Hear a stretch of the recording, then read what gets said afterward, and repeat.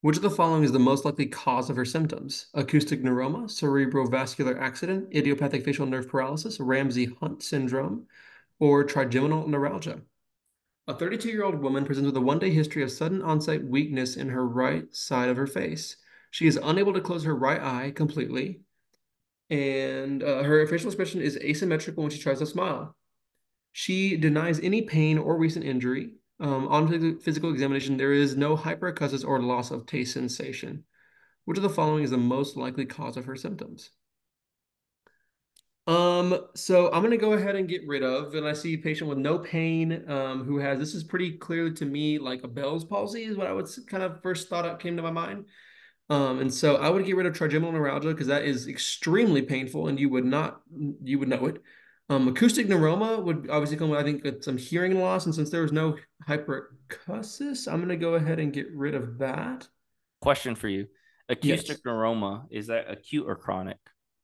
Acoustic neuroma, I would say this is going to be a chronic thing. Yeah. So always in your back pocket, start thinking about, this is a 1 day history, right? So this has to be, this is an acute issue. You know what I mean? So that's Hmm. going to kind of narrow it down for you too. Okay. I believe Ramsay Hunt is something with like rheumatoid arthritis, I think.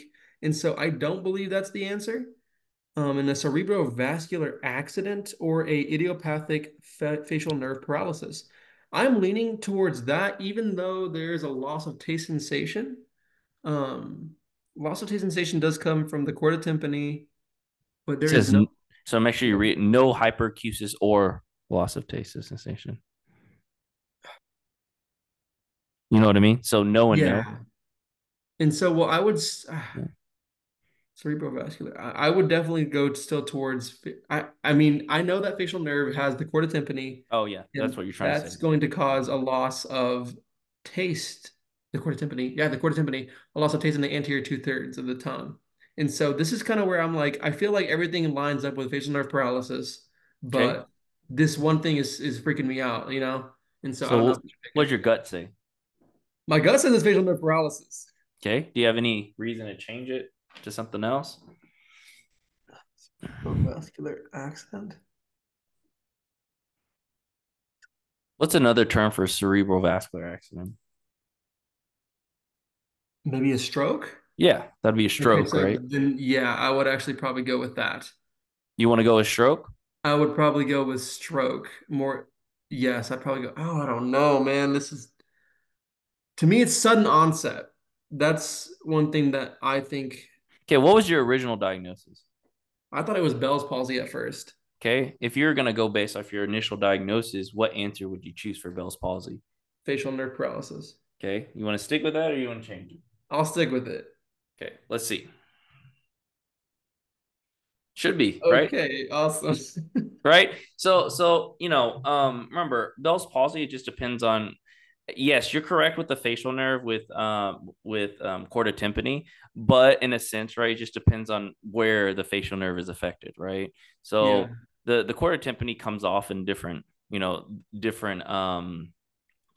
how do I say this? The chorda tympani comes off at a certain point, right? And so it depends on where the Bell's palsy is and what caused the Bell's palsy and things like that. But let's talk about the rest of it. Acoustic neuroma, right? That's a benign tumor of usually cranial nerve 8. So it's actually, cranial nerve balance and 8. vertigo. Yeah. Yeah, balance, vertigo issues. It can compress the facial nerve, causing facial nerve weakness, right? But like I said, it's going to be a chronic thing. It's not going to just be, it's going to be a slow onset. And you're going to have other symptoms. The stroke can cause facial nerve weakness, right?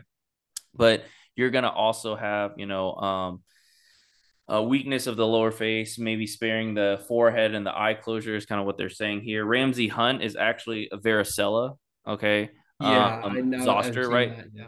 Yeah, so like shingles kind of ordeal, right? So you're gonna get facial nerve paralysis, ear pain, and then you're gonna have a vesicular rash. I've seen this a couple times in my residency program. Pretty. That's actually what Justin Bieber have. I'm not sure if you knew that. I did Um, not. yeah, so if you look up Justin Bieber, he had Ramsey Hunt syndrome. He had vesicles of his ear, and he actually had facial nerve paralysis temporarily on one side. Obviously, he was treated. But yeah, something you can remember. Trigem neuralgia, right? Super, super painful by cranial nerve 5. Okay. All right. And what happens if I mean, we get tested on this, but probably less tested for you, but bilateral Bell's palsy, it can be seen in like, Lyme disease. So, Oh wow. yeah. Did not know that. I knew that it could come with I didn't know it was bilateral though. Yeah, I'm pretty sure it's bilateral. Let me look again before. Sometimes I have to like ask myself, is that correct? Did I say that? But let me look. Bell's palsy, bilateral, Lyme disease.